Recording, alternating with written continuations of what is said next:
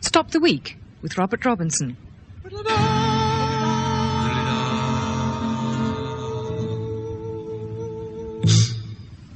Hello, our conversation this evening comes from Dr. Rosalind Miles of Coventry Lancaster Polytechnic, Nicholas Tucker, lecturer in psychology at Sussex University, Milton Shulman, drama critic of The Standard, and Laurie Taylor, professor of sociology at York University. Music from Dillie Keane of Fascinating Aida.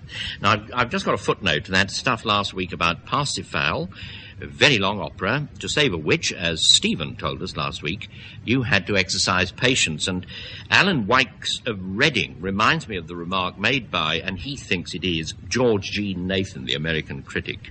Parsifal is an opera by Wagner that begins at 5:30. 4 hours later, you look at your watch, and it's 20 to 6. That's very good. Stands test of time. Now, we have another of those pleasing little social dilemmas. It reaches Dr. Rhubarb, and it's especially relevant just now with the approach of polling day and the borough elections.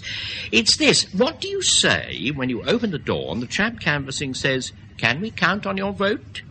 It's awfully easy to start stammering, isn't it? Because the bloke's question presumes a relationship you hadn't been aware of till you open the door. Damn cheek, in short. But what do you say that afterwards won't make you dance with annoyance because you said too little, or because you said too much? Well, my friend in East Molesey, who put the point to me, smiled sweetly at the canvasser and simply said, "We'll see." I can't think of a briefer way of combining civility with truth, though my friend's wife, who heard the exchange, said he'd been very rude. When he shut the door, he looked at the literature the chap had thrust on him, and tells me the minute he saw the fellow was a dentist practising in Ewell, he felt he oughtn't to have been so short with him. Evidence that the canvasser was part of the world of work lent him a reality he didn't otherwise possess. I have to admit, my East Molesey friend went on, that when I see a canvasser coming up my garden path, I assume he's someone with time on his hands who isn't happy at home.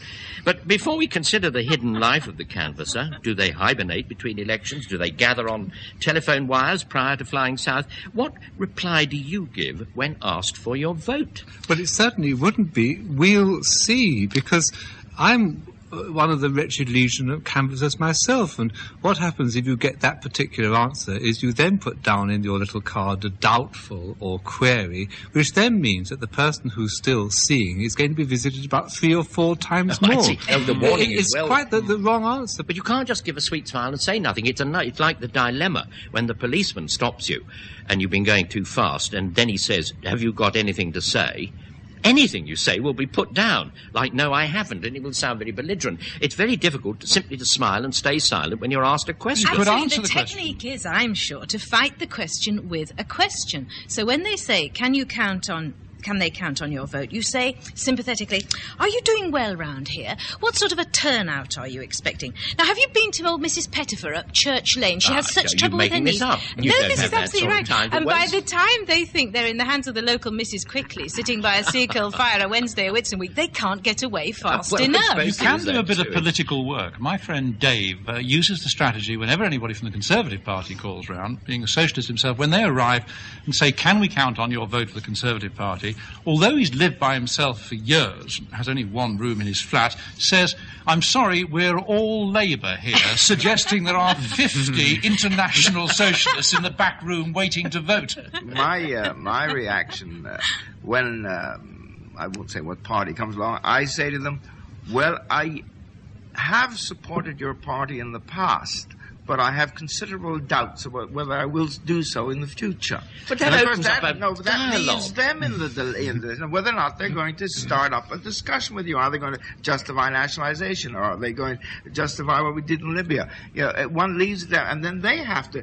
In other words, you throw the argument at their feet and let them pick it up. No, we'd write on the canvassing thing, we'd write a warning B or something there. Boring. It just wastes your time. Don't call again. You see, dreadful, my first impression, my first feeling about it was that to be a canvasser, you've got to have an awfully thick skin and be a very extrovert person. But on consideration, I realised it was a wonderful bolt hole for the shy and the lonely. Those people that my friend who lives in East Molesey, I mean, that's his prejudice, that they're all shy and lonely and disappointed and have nothing to do. Because with the rosette, whatever the colour, red, blue or whatever, you are, as it were, under a flag of truce. You can walk into those mined private areas, you know, those little front gardens that really say keep off. You walk up, knock at the door and confront a stranger with all the possibilities of rebuff standardised, like we all vote Labour here, or Conservative, whatever it may be.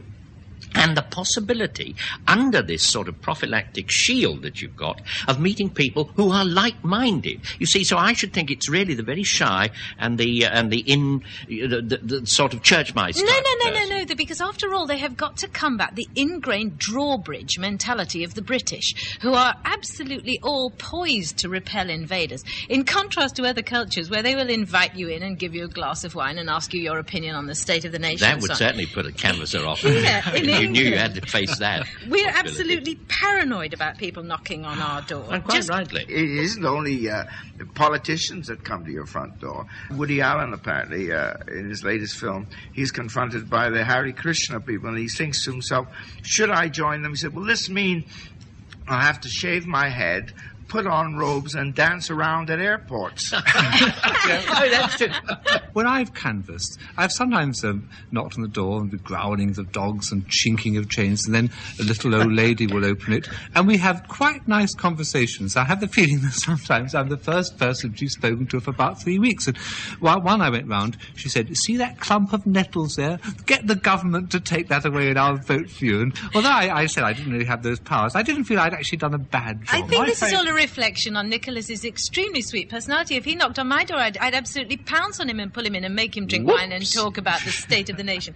I think what we really ought to concentrate on what's the nature of this transaction. It's not business. Right. If they're selling you something, you know if you want it or not. And I'm sure I'm not the only person who's bought a stupid brush with 15 attachments as a way of getting... But that's strictly business. With this thing, they're after a little piece of yourself. Right. They want you to tell them something which has traditionally been secret. I mean, my father had this idea that there were various things you never asked another chap. One of the things was how much he earned, and the other was which way he voted. And so you feel that they're invading your privacy. They're in a dilemma, Rosalind, because, I mean, the reason that people go around canvassing is to try to remind those people they think will be supporting their party when the date is, and to try to get them to come out by suggesting that their vote is needed. Sort of the nature of that interaction, I mean, it's very, very funny, of course, when it breaks down. I remember the funniest occasion that I ever had was, for some reason, to write an article, I was following Peter Tatchell around when in that famous Bermondsey by-election in which he'd been so vilified by the national press in the most outrageous way.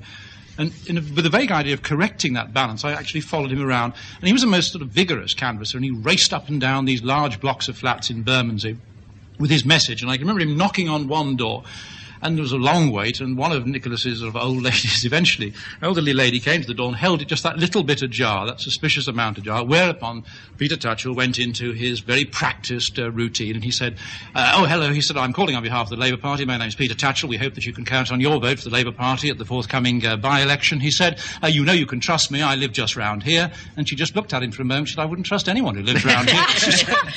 There's all... Milton, you were about to say. No, what I was going to say is that the political canvassing is not a conviction exercise. It's not meant to be that at all, compared to what I would call the religious canvassing, where they literally don't mind, once you get into a discussion with them, spending half an hour with you if they think that you might become a convert. In politics, you see them on television, you see these MPs literally dashing from door to door, giving each one about 30 seconds, and they're not meant in any way try to convince anybody of anything. But there's always, for the man who's behind the door, there's always the possibility of getting a sudden glimpse, no, it was the other way round with Tatchell and the old lady, but forgetting, suddenly you open the door, or you're listening behind, as I was in the election, the first election after the 1945 one, and a woman knocked at the door, and asked my mother which way she was going to vote, and my mother said, well, I don't know really. What would you on the whole say the difference was? And I was in the back of the house somewhere, and I was listening to it, and the genteel woman, very genteel person, said, with the air of Bertrand Russell, analysing the whole thing, she said, well, you know how dreadful everything's been since the war? Well, that's the socialists. And I was in the back room swatting up Beowulf or doing something like that, and my raucous laugh, I could not be repressed. The worst moment is, though, the gap when sometimes you go around with a car and you're attempting to persuade people to jump in the car, and then you will bribe them. I mean, you'll pay for their vote by taking them to the polling station. And when you do that, and you get them in, you suddenly realise if the conversation goes on that you don't really want their vote anyway, because they'll say, oh yes, we're definitely voting for you, we want to keep the blacks out, and you hear yourself going, well, that's not the, and you're stuttering. But that sense that you, in a way, that if the conversation was extended, you'd find out things you didn't want to hear, and the strain of canvassing. I remember being caught, Simon Hoggart was writing once about Keith Joseph, who was out canvassing and going up and down the streets, and he suddenly noticed that Keith Joseph, I think he wrote this up in The Guardian a few years ago, perhaps at the last election, that Keith Joseph had disappeared, and he wondered where he'd gone. And he went back to try and retrace him, and he found that Joseph had actually gone into a shop at the side of the road. I think it was a carpet shop, and there were rolls of carpet. He thought, what's he canvassing in here for? So he went round, and he peered round the corner of the rolls of carpet, and there was Joseph standing entirely by himself, stock still behind the rolls of carpet. So Hoggart said he came away quietly and left him there. But that was the strain of canvassing and forcing yourself out. This can't be overlooked. That the man, you can win as a canvasser because the person who opens the door is actually, for the first time since the last election, someone in whom someone else is quite specifically interested. That's to say, his opinions are being, yes, that's the word, canvassed, aren't they? In between elections, the voter, speaking for myself, forgets that his vote is of any importance to anyone but himself, and so perhaps quite a lot of people will welcome someone turning up at the doorstep and saying, how do you think the world's wagging, and so forth and so on.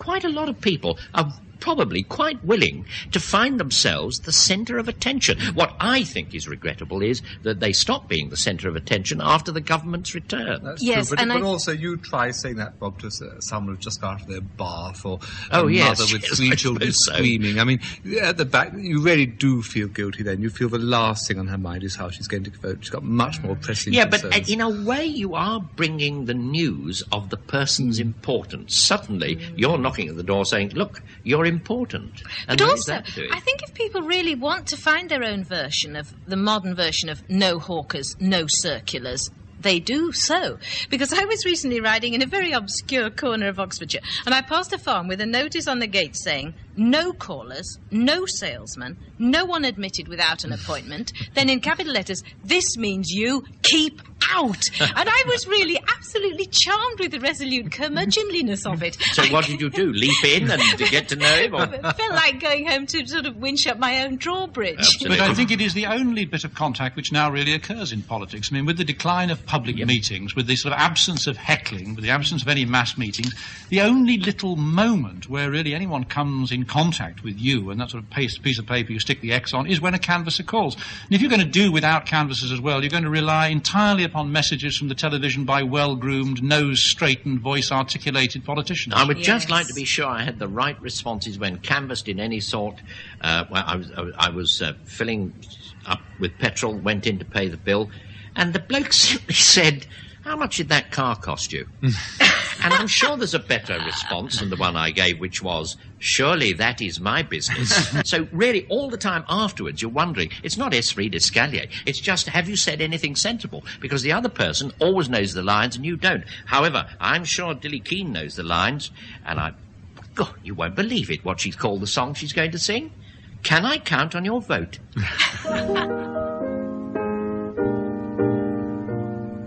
Dear madam, please excuse me for a moment. Can we speak? I'd like to know if I can count on your support for me next week. I'm standing for election, and I think you will agree. It isn't just the policies that count, it's personality. But these alone won't win me the election, that is plain. So to discredit my opponents is the heart of my campaign. I've got to have the guts to fight below the belt. back for everyone the opposition's dealt. Don't vote for him. His record is appalling. He was once arrested for curb crawling. His Alsatian bit a toddler just outside his spacious grounds. His investments in South Africa gross £1 million. He wants to bring back hanging, and what's more, he rides to hounds. Is he the kind of man you should elect? Don't vote for her. Her ideas may seem appealing. They'll soon pall. When your rate bill hits the ceiling, she'll be taking trips to Poland and to Russia on the rates. She'll finance every fringe group that holds aloft its plate. She has plans to make Kew Gardens an industrial estate. Is this the kind of person to elect? Don't vote for him. He may give a good oration, but it's true that his daughter's on probation. He got expelled for cheating at the tender age of 10. His youngest is a junkie, and his wife is into Zen. And it's known he has a penchant for seeing other men. Is this the kind of man you should elect? So vote for me. There's no skeletons in my closet. Vote for me. Give me back my deposit. You may think I'm fighting dirty, but there's one thing you must see. It's standard practice to indulge in some skullduggery. So I've no scruples in exposing each and every enemy, for they've done the same to me. That was Dillie Keane of Fascinating Aida. And now, Nicholas, lead us otherwhere. Well, it's always nice to read fairy stories once in a while, and this week I've been enjoying a whole new collection of them in Samuel Smiles' book, Self-Help. It's true they're short on princesses, or indeed any females, but strong on everything else. Typical Smiles heroes are born in poverty, which is just as well, as then they have the stimulus to overcome these obstacles.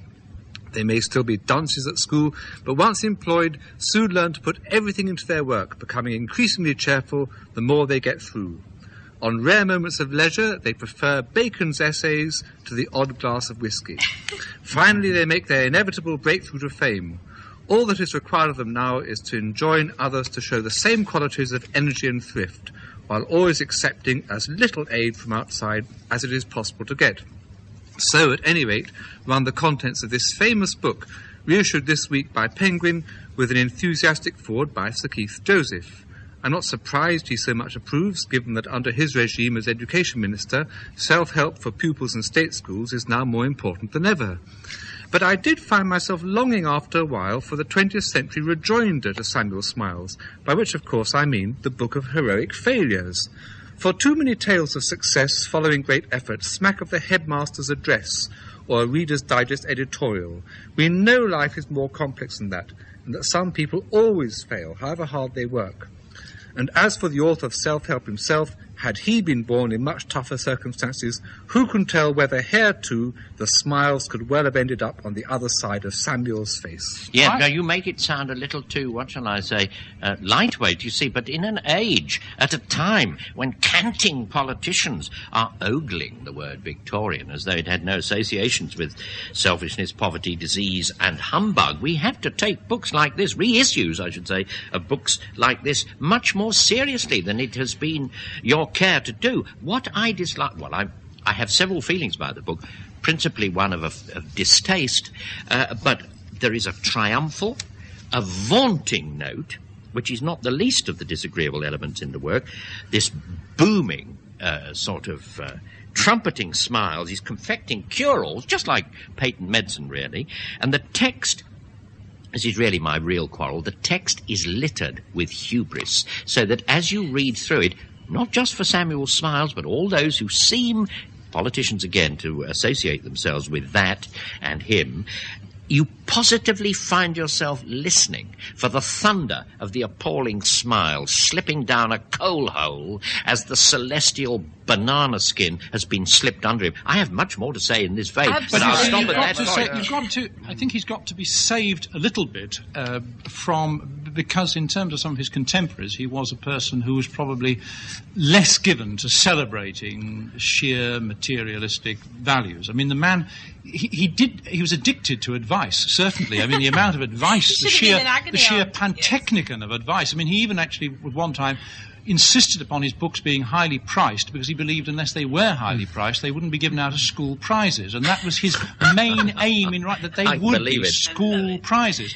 But it has to be remembered that at the time, what he was writing against were two things. I mean, he was writing against the aristocracy, in particular, and he was writing against the working class. And the aristocracy of the 18th century, before Smiles, the aristocracy that he was attacking, the working class that he was attacking, had rather similar values. I mean, they're not only interested in blood sports, and they're not only rather sexually promiscuous, but they believed in the idea as like pleasure for its own sake. And here was Smiles trying to find a way in which the middle class, the business values, could be honoured. He was trying to find a place for a new class. Yes, he sort of says that money is not the be-all and end-all, but just in order to enlarge the market, having offered a sort of moralizing position in which the rich man, the rich parvenu, a Victorian parvenu, could then luxuriate in the riches he accumulates to enlarge the market, he hastens to point out that even the poor man who has done his best has his whack of self-righteousness and can look down his nose, can poultice his envy of the rich man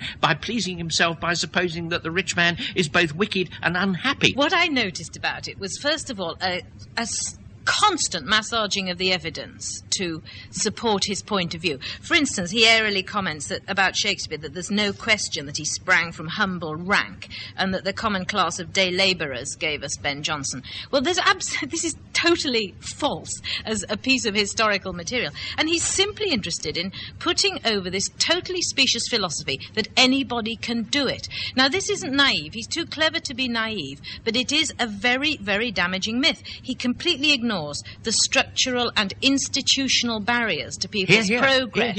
It is not possible for everybody to, by diligence and endeavour, to become President of the United States. No, he points out continuously people who have triumphed over their disadvantages, the condition of disadvantage, thereby, if you think, reminding us of all those for whom the condition of disadvantage continues and cannot be triumphed. I'd expect more of him than his time. Sorry, Milton. Come back to we're that, talking about Laurie. 1857. We're not talking about 1986. We're talking about 100 years ago. And we're talking about the values that this man felt were necessary for a country which at that stage was the most powerful and most respected in the world. And one of those was pride. What is interesting about this book is that people who are successful are proud of themselves, and they're proud of their country. And there's an area of patriotism which we have in this country now, denigrated ever since, I suppose, 1945, probably began in the 30s, in which we're no longer proud of either ourselves or our country, compared to the Russians, compared to the Americans. And I think one can say that one of the reasons why we are slipping in world grandeur and world power is because of the inability of ourselves to look at ourselves and say, it is a good thing to be British. You know, there are a certain number of people who are. You know, we know that probably most people in this country are. But we know that the people who run the media, the people who write plays, people who write novels, I cannot think of a single play that's proud of being British since Cavalcade. Milton, he's not on about... Not one, but I can think of 100 plays that have denigrated and produced the guilt that the British have had about their empire past and what they're now going through. But he's not talking about being proud. What he's talking about is self-satisfaction. He keeps saying that wealth and power are not the goal, and I'm quoting now, but happiness and self-satisfaction. Self-satisfaction. The whiff of complacency and moral superiority and all that. And Milton says the period he was writing in, that is also the period when Dickens was writing, when George Eliot was writing, and I don't think we would look to them. You see, for self-help. As, you see, Milton, I think, was inflating the whole thing, that you were generalising the thing. This fellow's going on about self-help, I think, in somewhat the same way. None of us can get by. I mean, we have to apply it to our own time, otherwise it's a mere antique that we're talking about. None of us, as individuals, has ever been able to dispense with self-help. But once you get self-help elevated into a kind of philosophy, I say it's someone talking who's made a fortune and he's now trying to canonise it. No, but you see, that is very much, you do have to talk about the time that he was writing, because what you say now is perfectly right. What Rosalind says now is absolutely right. To talk about, this is why I object so much to Keith Joseph's introduction to this, because to suggest that, in fact, the circumstances now, that the unemployed person now could, in fact, resort to self-help in order to do something about increasing his chances of employment in Sunderland or something like that. I mean, that is absurd. That the argument is ridiculous. But what is being constructed here is a certain sort of morality, a morality which didn't really exist before, which says that through knowledge, through education, you've got to remember that Smiles is one person who's in favour of state education. He was he ran a great many risks in running the Leeds Times, which is a rat who's in favour of state education. He's one of the leading people to get public libraries established. He said the most important thing as far as he was concerned, when asked, he said knowledge. The ignorant man passes through the world dead to all pleasures save those of the senses. Well, and he said that was what his life was about. Let's have Nicholas now. Well, you see, Laurie, I think he did say that, but he also was very much against something that you and I are both employed in higher education. It's much better to go and get your hands dirty in the foundry and all this sort of business. And I think we should look upon him as writing fables, that people enjoyed reading him, even if they were living, I imagine, in poverty themselves, because there's this sort of feeling that it might be all right. Rather the same sort of myths that are peddled by love comics and all that sort of thing now. But I think, on the other hand, the distasteful part of him is that you do get the feeling from Samuel Smiles that if you're poor, it's all your fault. No, and I think, it's pretty awful to be poor, but to be told this is due to your own moral failings, I think is actually disgusting.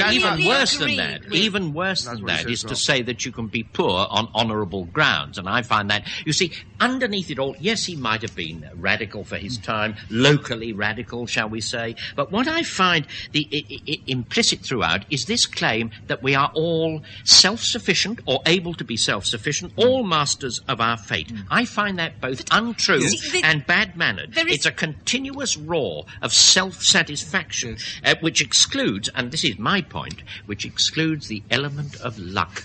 But people who think in that way, they do not recognise that possibly the determining factor in people's lives, whether they fail or whether they succeed or whether, like most of us, they come in between, is the element of chance, of luck, the inheritance of nature and nurture, which no one has ever been able to prescribe for themselves since the crack of doom. And one of the most basic inheritances is whether you are male or female. And one of the things I have against this book is that it is an absolutely odious world of men. Right. He goes on constantly about manly dependence, manly independence, manly reliance, manly self-reliance. Nicholas touched on this. 100 years ago, he quotes but we're George it to Eliot our was also writing at that time, and that was not her attitude. He quotes Palissy with approval, who in his desperate search for the secret of enamelling broke up his chairs and cupboards to the screams of his wife and children. I shudder to think of men buying this book today. What I think is significant is this book has been reissued now with a foreword by Keith Joseph.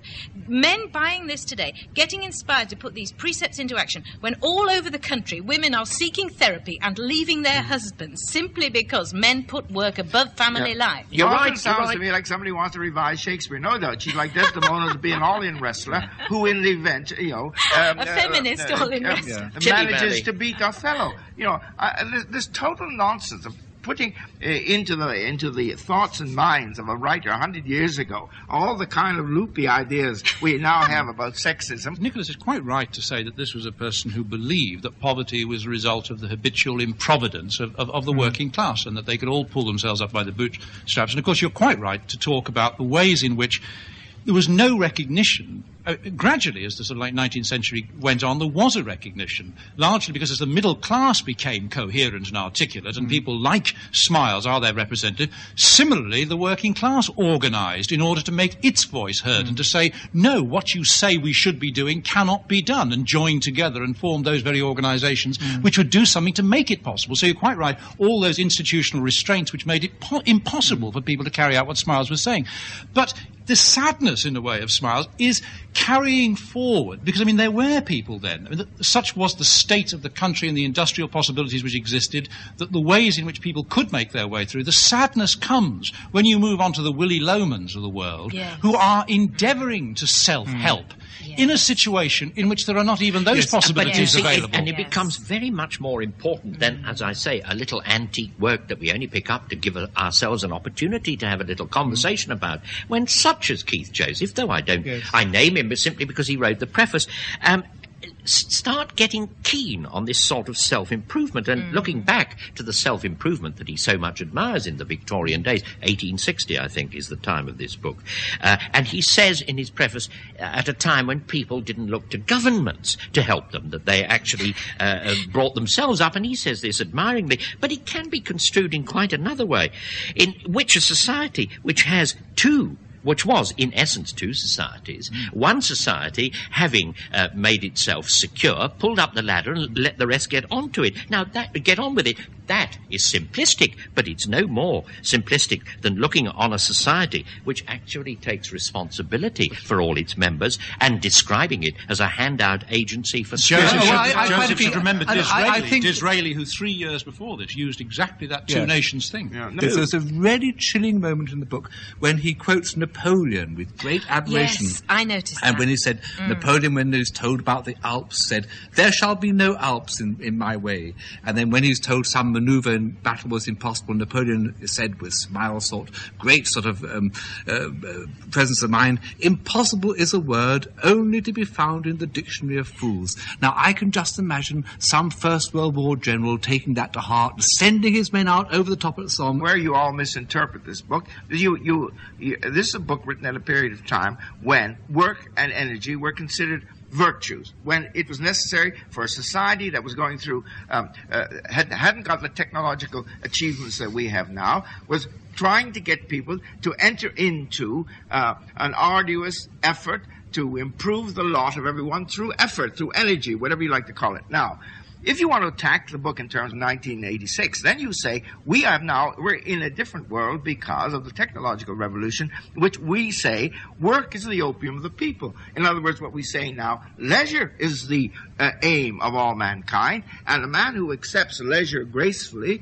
is a patriot. And the idea of striving to work when there is no work and will never be any work, you have the reverse angle of this book. And I think in that sense, you can't apply it to today, but it has the same connotation, that accepting leisure today is the same idea as accepting work in 1857. That's why there is something brutal about an introduction which suggests that all the time that people could apply it today. And I just referred to Willie Loman before because I could hear that sound in a way all through this book, and it was the sort of advice that he... And I just looked up that little quotation somebody saying about Willie Loman, in Death of a Salesman, that Willie Loman never made a lot of money. His name was never in the paper.